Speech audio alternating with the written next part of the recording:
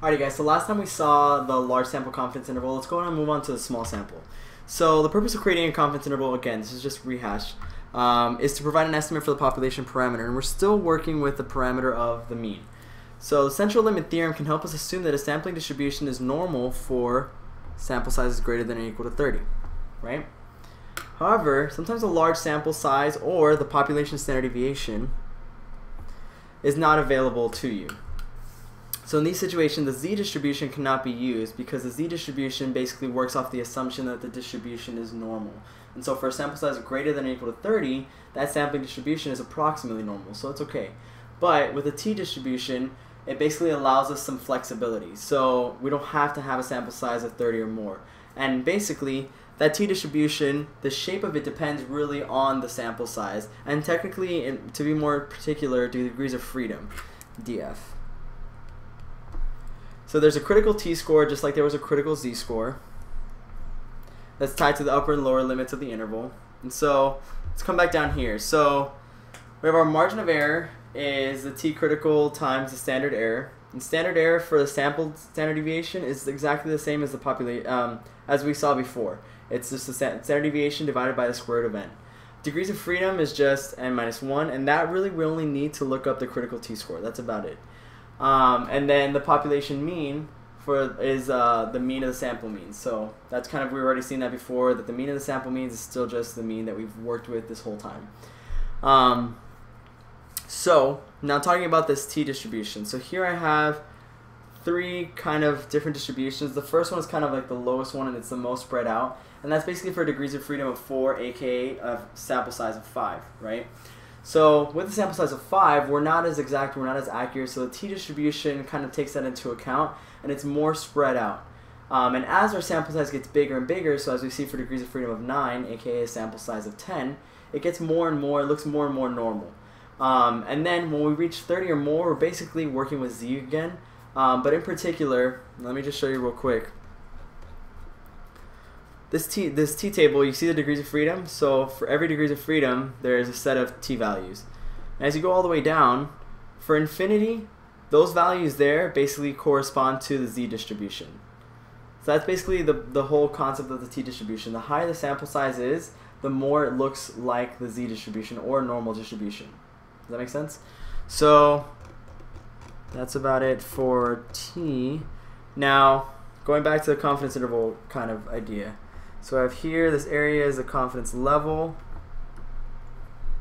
right? But our t-table works off the area from the t all the way up. So we can go look down here. So you see the shaded area is t all the way up. So it's not actually from 0 to t. So what do we do? Oh, stress.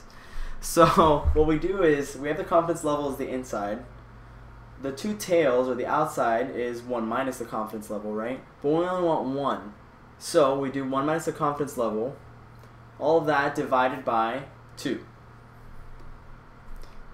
So we'll have a bunch of sample mean, well actually we'll have a sample mean here, and here in the middle, we have sample mean plus the margin of error, and the sample mean minus the margin of error. Now these margin of error, again, or these upper and lower limits are tied to the critical t, both negative and positive. And at the end of the day, we can say with whatever level of confidence that the population mean lies within this interval. Cool, so it's basically exactly the same idea, and that's why I only do one example, because honestly the only thing that changes is how we find the critical value. In this case, it's the t. So to find the t again, you do 1 minus the confidence level over 2, and you look up the degrees of freedom. So you have to go down to the corresponding degrees of freedom, which again is just n minus 1, so you can see that formula right up there. And 1 minus the confidence level over 2. So you don't have any friends in statistics class, but you really want to see what the class average is. You ask the 16 people you know in the class what their grade is. You find an average and standard deviation of 60 and 24 from the sample respectively. Construct a 95% confidence interval for the class grade average. So our midpoint is still our midpoint is 60. These are x bars, these are t's. So 60 gets a t-score of it's still just 0 because it's still the midpoint, right? And t represents how many standard errors away the sample mean is, just like the z-score did. Alrighty, and so we're trying to find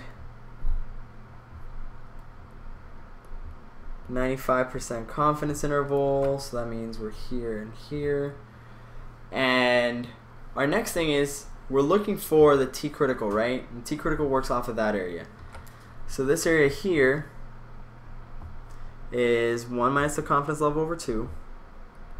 So it's 1 minus 0.95 over 2, aka 0.025. But that's not the only thing we need for the t distribution, or the t-score, right? So the critical t, we need the 1 minus the confidence level over 2, which we got 0.025, and also degrees of freedom, right? Which degrees of freedom in this case is n minus 1, right? aka 15, because we have a total of 16 people in our sample.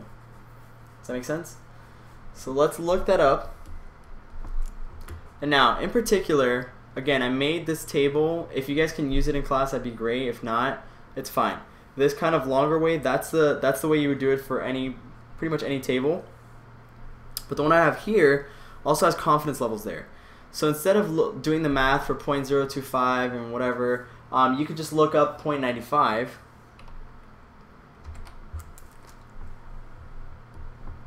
You see that? So you look up 0.95 or 0.025 if you do the math. Either way, they're exactly the same. And degrees of freedom was 15. So we connect the dots and we get a critical t of 2.131. Does that make sense? So 2.131 is the t.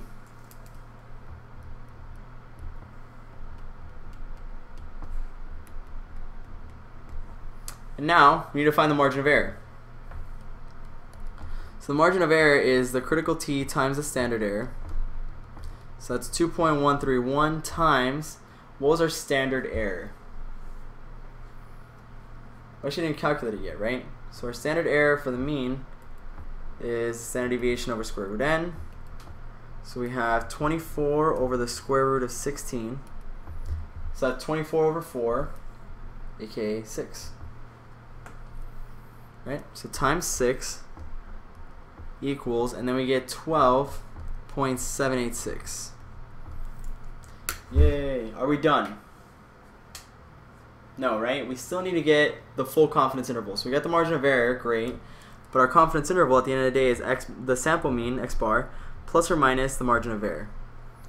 So we get 60 plus or minus 12.786. So that leaves me with 72.786. And the lower one is 47.214. So we could be 95% confident that the true average class grade lies between 47.214 and 72.786. So that's basically how you would interpret that. This is for the t-distribution. Let's go ahead and do a couple practice problems before we move on to sample proportions.